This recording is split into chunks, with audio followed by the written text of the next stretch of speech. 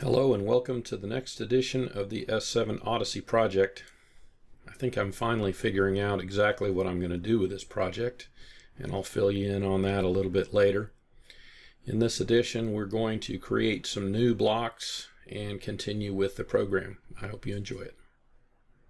In the last video, I mentioned that I was going to create some more symbols.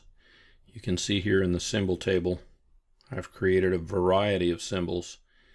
And then I clicked at the top here to alphabetize them. You can alphabetize symbols by name. You can alphabetize them by address. You can even alphabetize them by data type or by comment. And they'll always appear in alphabetical order. A few more bits that we need here. We have used some M2s. I'm going to create a couple more. Auto mode. I mentioned last time that you can of course use spaces. We did that, cycle stop permissive, but I tend to use what's called camel case. Camel case is capitalizing a middle letter of a word, and then of course we need to put an address in here. We'll use M2.3. It's kind of a funny word, camel case.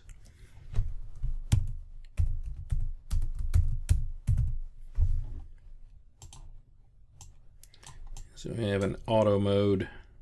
Here's a manual mode.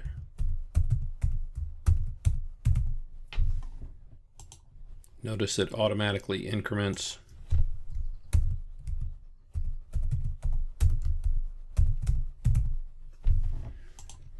Okay, I think this is probably all the things that we're going to need. Once I'm done with the symbol table, I do need to save it. It's going to ask me if I save it if I try to close it anyway. So you'll always have a chance to fix that. And then we'll go into our blocks. You can see here I also did create a variable table. I decided to name this junk, and I used the variables listed in this variable table. I'll go ahead and show them to you in a different video. So all of these addresses exist here. If I turn on my glasses, I can see their status, and you can see a lot of the bits and values that I used in a math video that I'm recording at the same time. So variable tables are very useful, and I called it junk because I'm really not using it for anything specific. So sometimes I just open it up and add variables if I need to monitor them or change them. That's what variable tables are used for, is mostly changing variables. We'll go ahead and close that, and we'll do a little bit of code here. Now, it's difficult, even if I say insert network, notice that it sticks a network after the function. So inserting doesn't place it beforehand.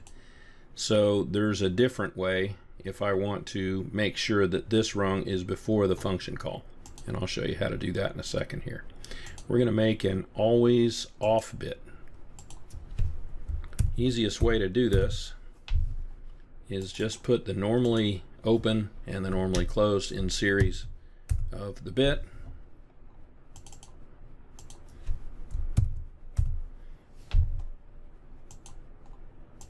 And for sure, this logic will always be off.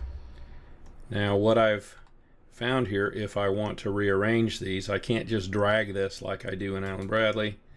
I want to cut this, and I will paste it. And there was my always off bit. Now I'm going to create an always on bit. Another thing about Siemens that is different than Allen Bradley, I cannot do this. This would have been legal in Allen Bradley. I could have just left this always on like this. But if I try to save it, it says the assignment requires a preceding logic operation. So a logical thing to put here, get it, logical thing, is to put the normally closed of the always off bit. Once again, I can't just drag this address. So I just start typing it, and this truly will be always off and always on. We'll go ahead and save it, download it, and take a look at it. I'm turning on my glasses and I can monitor it. So notice that the always off is indeed off and the always on is on. That's what we wanted. This area down here, there are a whole bunch of little tabs down here. Cross references are kind of nice, right? I can look at where things were used. Actually, it doesn't show any yet. And I can also see errors. That's probably most importantly when I go offline or if I make a mistake. Sometimes it'll tell you where your mistake is. You can feel free to close that as needed. Alright, we're going to go in here and create some other simple logic in this function call. So the first thing we're going to do is create a simple auto and manual mode. We're going to use our auto push button. Let's see, cycle start, cycle stop. Looks to me like we do not have a push button yet. If I look at what's been used, I can pretty much freely assign anything that hasn't been used here. I've got an E-stop, cycle start, cycle stop. I could also create an HMI push button, right? And I can use any of these M's. I could also create a data block, but we're going to do that later. Since I don't have one yet, I cannot just type in a symbol here. It doesn't exist yet, so I can't do that. So we're going to backspace, and I'm going to type in an address directly. And we're going to start using some M100 pluses. And those are going to be reserved for our HMI if we ever create one. So M100.0. This is another method of editing in the symbol table. If I say edit symbols on the symbol that I just typed in, it will actually open up an instance of just that one address, and I can call it auto PB. So you can kind of create things on the fly. A lot of times I like using in the symbol table, I like using a lowercase h and then a capital P and a lowercase b for HPB auto push button. But in this case, we're just going to name this auto push button, and I'll go ahead and put the word HMI right in front of it. That way it's clear what this is used for. So I say OK here, and there is my nice description. So when I press the auto push button, I want to use a set, and I want to set auto mode, which we created before. Well, I just flip it around, isn't it? Don't have a symbol showing here. Oh yes, I do. I do have a symbol showing here. Okay, I want to set auto mode. I want to reset. We'll use a branch and a reset of manual mode. You see why this was convenient to create these ahead of time. Now I'm going to duplicate this rung and set manual mode and reset auto mode with the manual push button. That saves a little bit of time, right? Another method of doing this, actually, if I flip this into statement list,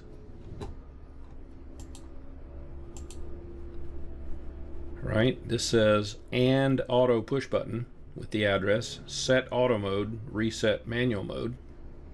And if I copy it this way, this is just a different view. Copy the rung, paste it, and I can type in and M100.1.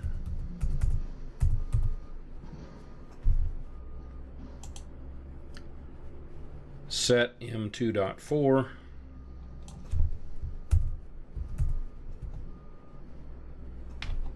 and reset M2.3. For those of you who really like to type, this might be a way that you want to program. I personally still prefer ladder logic. It's what I grew up with, so that's what I tend to use. Go ahead and edit the symbols again.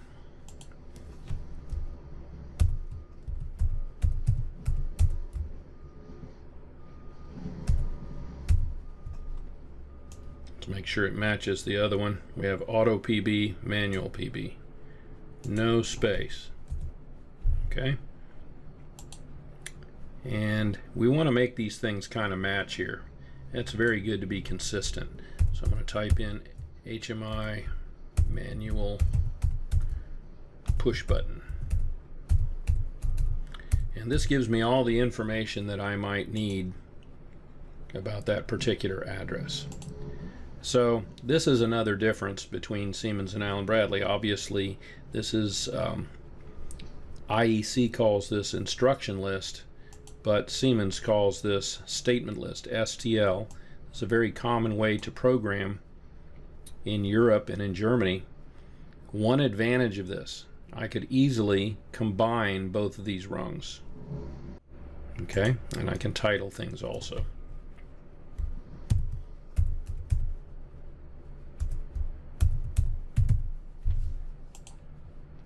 So we will save this, and I'm going to flip it back into ladder, go up to view, ladder, and you can see that the editing that I did in statement list also changed it to ladder.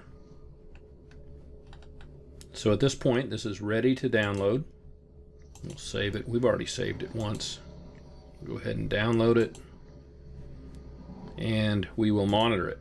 So one of the reasons you want to monitor things is to make sure that the logic really did get downloaded into the processor and is being called. So notice here, I did do a call to FC1. If I had not called it, this would not be ticking along here. It would be stopped, and I wouldn't be able to really monitor it. Now we want to test it. I don't have a real HMI. I could, of course, go here and actually use an M register and bring up the same kind of little block here and toggle bits to turn on and off my auto push button, manual push button. But I can also simply go in here, right click, modify to 1, modify to 0. So this is just like pushing the button and then letting it go. You can see here that now I'm in auto mode.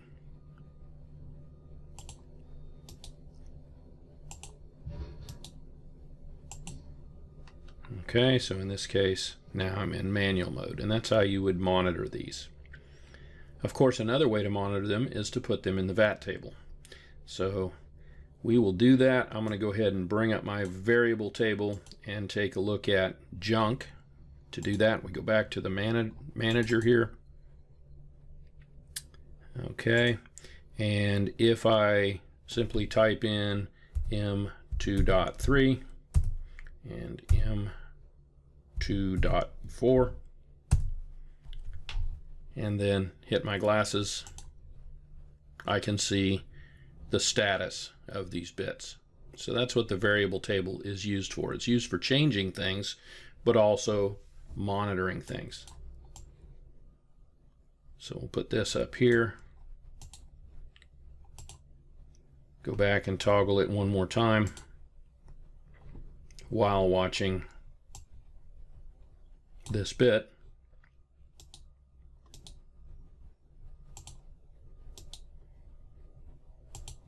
So you can see we went into auto mode, back into manual mode.